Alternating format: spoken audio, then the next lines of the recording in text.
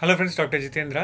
நம்ம 48 laws of power Robert கிரீனோட புத்தகத்தை 48 நாள்ல 48 அப்படின்னு பார்த்துட்டு இருக்கோம். இன்னைக்கு 8வது லா, make others come to you, use bait if necessary அப்படின்னு சொல்லுது. அதாவது நீங்க எந்த ஒரு விஷயத்துக்குமே போகாதீங்க, மற்றவங்கள உங்ககிட்ட வரவழைங்க. அப்படி வரவழைக்கிறதுக்கு சில நேரங்களில் பெயிட் அப்படின்னு சொல்கிறது என்னென்னா, நமக்கு எலிக்கு பொறி வச்சு பிடிக்கணும் இல்லைங்களா, அந்த மாதிரி ஏதாவது பொரியை வச்சு கூட அவங்கள அட்ராக்ட் பண்ணுங்க அப்படின்னு சொல்கிறாங்க. இது எனிமி அப்படின்னு நம்ம எடுத்துக்கிட்டோம்னு வச்சுக்கோங்களேன். ப்ரூஸ்லியோட பழைய காலத்து படத்துலலாம் பார்த்தீங்கன்னா முதல்ல எப்பயுமே சொல்லுவார், அட்டாக் எப்பயுமே நீங்கள் முதல்ல பண்ணாதீங்க, எனிமியை முதல்ல வர விடுங்க, அப்போ தான் உங்களுக்கு ஒரு அட்வான்டேஜ் இருக்கும்.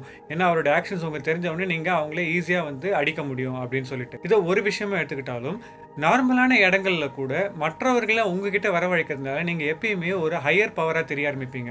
அதே நீங்கள் அந்த இடத்துக்கு போய் அவங்கக்கிட்ட அந்த விஷயத்தை கேட்டிங்கன்னு வச்சுக்கோங்களேன், உங்களுடைய பவர் கம்மியாயிடும். இதனால தான் நான் என்னுடைய மார்க்கெட்டிங் கிளாஸஸில் கூட என்ன சொல்லிக் கொடுப்பேன் அப்படின்னு பார்த்தீங்கன்னா டைரக்ட் செல்லிங்கை விட ரொம்ப பவர்ஃபுல்லான இதுவாக இருக்கும் அப்படின்னா கஸ்டமரை உங்களுடைய டோருக்கு வரவழைக்கிறது தான்.